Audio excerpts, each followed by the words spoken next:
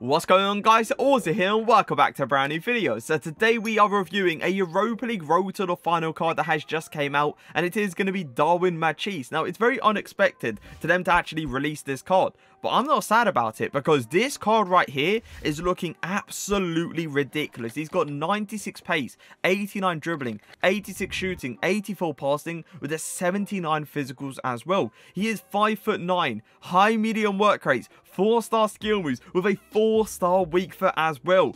Just by looking at this screen right here, he looks absolutely amazing. Now the thing is, Granada are matching up against Manchester United up next. And you already know how it is. I'm a United fan, so I'm out here thinking to myself, this card is most likely not going to get upgraded. But even without an upgrade, look at these stats. I've applied the marksman chem style onto this card, and giving him the extra finishing shot power and long shots is obviously going to be huge. But giving him that +5 to reactions is going to make the biggest of difference. And obviously giving the +10 to strength, it will also be the biggest of difference as well. Now the pace, he's got 98 acceleration with a 95 sprint speed. So you best believe this guy is about to be rapid. Shooting ability, 84 attacking positioning, 95 finishing, 99 shot power, 98 long shots, 64 volleys with the 85 penalties as well. Has he got any shooting traits? Unfortunately, he does not. But hey, his shooting ability looks disgustingly good. Left foot being the 4-star weak foot as well. It should be going in with either foot, like straight up. Passing ability doesn't actually look too bad. Like he's 82 vision, 90 crossing, 83 free kick accuracy, 84 short passing, 81 long passing with a 74 curve as well. I feel like he's going to be one of those players that you are going to have to keep it a bit more simple with, not just, you know, going for these crazy over top through balls, because I doubt it will be very, very consistent. But he would still be able to do it with the 82 vision that he has and the 81 long passing as well. But look at the dribbling. The dribbling stats look disgustingly good for a 5'9" player. 99 agility straight up, 99 balance, 81 reactions with the marksman chem style applied, 98 ball control, 98 dribbling with a 79 composure. I'm expecting this guy to feel like an absolute god on that ball. And when it comes down to the physicals, he has got 99 jumping, 86 stamina, 83 strength with the 83 aggression as well. Now, when it comes down to the links, he does come from the La Liga. But the problem is, he doesn't come from a great nationality when it comes down to links in this game. And he also doesn't come from the greatest club when it comes down to links in this game. So if you're going to use this guy, you're most likely are going to use him around icons like I have. Or you're going to use him around La Liga players. So I've personally gone for Deco and my boy Carlos Alberto. I will be using Machis in a 4-4-2 in that striker position, just to see how he is, you know, moving and getting goals in that striker position. But I will try him in his natural position as well, in the 4-2-3-1 in that land position. But let's get into these games. Mason Mount, give it to Machis. Can we get an early goal? Oh my god, what a save from Oblak. That was a really nice turn from him, by the way. Just getting that quick fake shot to get the angle for the shot was really nice. For that middle, nice movement, fake shot up, go for the power shot. Oh my, I thought for a second Puyol was actually gonna get a block there, but we do slot it straight into the corner. Curtis Jones, is he going to make that movement? He does. Okay, so he does move it into those open spaces. I think it's offside. Yeah, it is going to be offside. I like how he made the movement diagonal. It's like, it's telling me that he's not a player that's just going to stay centrally. And if he is, you know, if he can see the open spaces to the side, he will be making the runs into it. Virgil, give it to Machis. Nice little scoop turn. Good little dribbling there. He feels nice on the ball. I must admit, it's not as nice as I thought he was going to feel, which is kind of disappointing in a way, because, you know, you see the 99 agility and you see the 98 dribbling in general, and you think he's going to feel absolutely insane. And I must admit, he doesn't feel crazy good, but he still does feel agile on the ball. He's doing Kante. Oh, this is dirty. No, we can't get it around Sol Campbell. Deco. To Machis. Oh my god, that's such a good pass. I'm going to go back towards that near post. Use the 4-star weak foot. I must admit, it wasn't the greatest shot. I was expecting it to go a bit more into that corner. Maybe to Machis. Well played. Good shielding. Good scoop turn as well. And Oblak is still going to pull out the save. I'm kind of surprised because that's like a very, very good angle in this game as well. Machis on the ball. Give it to Giroud. Give it back to him. Going to flick that past Puyol. That's perfect. Keep going. Going to go for that cross goal finish. Oh, we're going to get the goal, and he misses the whole goal. I have no idea what I'm seeing on my screen right now. Is it just this game that is absolutely rigging it? Because for me, a player that has his finishing ability should easily be finishing these chances. He's made that movement. I'm actually going to tell him to make a run just so he can use his pace to get in behind. That's ridiculous. Heel to heel, LAKEY to cancel. I'm going to sweat it across. And we all know, Moments Giroud is never, and I mean never, going to miss from there, even with the weak foot he actually has. But boys, it was very nice from him. Very nice. He used his pace to get in behind Puyol, and we all know Puyol is not the fastest of centre-backs, so it was very easy to him to outpace him. But Puyol did do a decent amount, you know, to catch him up, but then we did a LAKEY to cancel to create the angle. It's a good pass. Hit it down the line. Oh, he's done well. He's done so well. Can I get someone to cut back? There was not one individual there. Not one individual that actually cut back into the open space. What am I seeing? He's done so well as well to get around that player. He's in. Give him the through ball. Oh, that's such a good pass from Giroud. Oh, a very slow down touch, but then he takes an instant acceleration touch. Okay. Decent dribbling. Just couldn't get the pass, and he isn't going to fight for it. Can I get around the corner there? Oh, that's perfect. Ball around him. He moves the keeper. We are going to get the guaranteed finish. I'm telling you, that skill move, the LBRB flick. I'm not sure what it's called. I think it's actually called a directional nutmeg, I think it is. That skill move, oh, wow. It's so good this year. Go for it again. I'm telling you, boys, look how good it is with him as well. He does it so fast. Ball roll. Heel to heel. Gonna try to get down this line. There you go. Can I cut it back? Mason Mount. Giroud. No, that would have been a well-worked goal as well.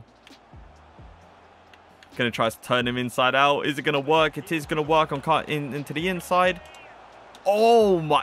Oh, come on. That was really nice dribbling from him. Like, previously, I was sitting there with the left stick dribbling, R1 dribbling, and I must admit, it wasn't as good as I thought it was going to be, but him with the skill moves does feel way better than just, like, the normal L1 dribbling and R1 dribbling, you know? Like, the skill moves come off very nicely with him.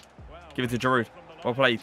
He should make that run up. Please make the run up. I must admit, boys, his movement in the striker position, there is times that you can really see that it's not the greatest. Like, there's that run right there. He should probably stop the run he's making down and then make that movement going up. But he doesn't really do it. Give it to Giroud. Well played. He's in behind. There you go. He's in behind. And he should have the pace to not get caught up to. I'm going to smash it towards a near post. And is it a penalty? It is going to be a penalty. I was wondering, by the way. I was like, no way the shot literally went towards the near post. I shot that across goal and it apparently went near post. But it cleared that he obviously got a clip on it. Let's see. 85 penalties. All right. We're going to go for the chip towards the top bins. And hopefully we can hit it into the back of the net. It is going to be a yellow timed. Oh, yeah. I thought for a second it was going to hit post and come out. But we do get the goal. Give it to him here. Nice. Get him in behind quickly. Well played. Keep going. Keep going.